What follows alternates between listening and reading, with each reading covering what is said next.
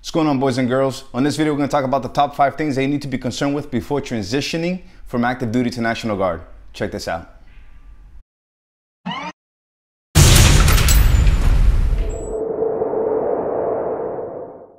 want to start by saying that although regulations for active duty does apply to National Guard, there may be additional regulations specific to your state that you may not be aware of. So definitely look into those and understand the differences. Now let's get started. Number 5. The number 5 thing is that as you transition from active duty to National Guard, make sure you get a good point of contact for the state that you're transferring into.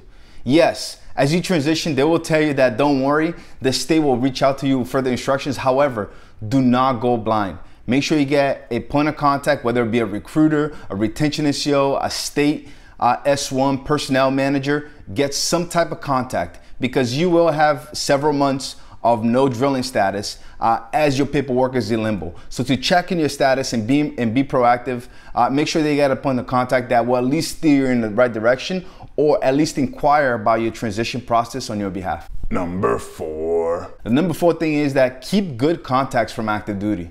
Those people will be able to help you transition if you have questions regarding your military service, may be able to steer you in the right direction of point of contacts while you're on active duty for people that can answer your questions that are specific to your active duty service. They may also be a good point of reference for your MOS specific or general military knowledge that they may have that you may not remember or may not have known before you left. Number 3. The number 3 thing is save all of your records.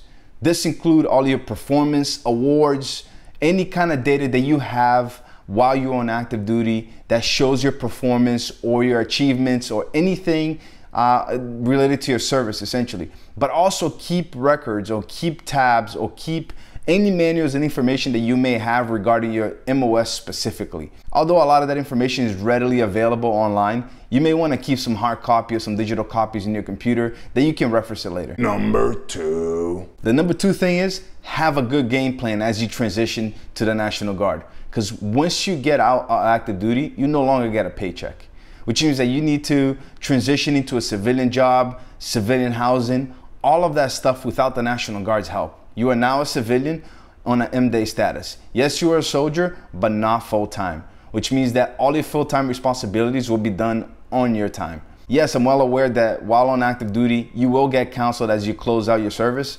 However, go a step further. Get a feel for what life is like on the civilian side. Talk to some folks that have made the transition and see what their major struggles are. The more you prepare, the easier transition will be, especially when there's no military support. Number 1.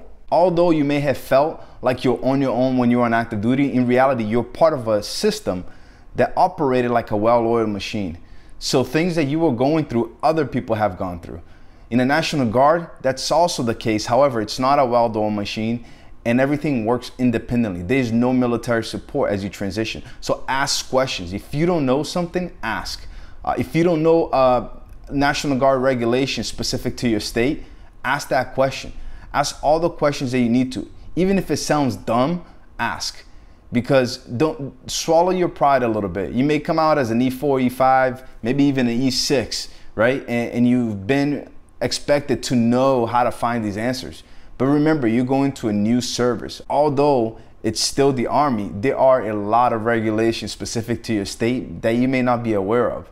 So understand your resources, understand the information that you need to transition, and be patient. Be patient because most of the leadership that you'll be dealing with are also M-Day soldiers, just like you.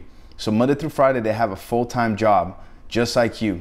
And the civilian employers don't pay them to do military service.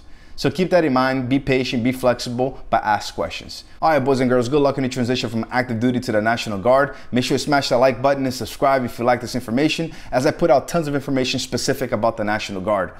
Check out my videos on retirement and promotion, and also check me out on social at Part-Time First Sergeant with a hashtag Drill Weekend, and let's continue this conversation. Thank you.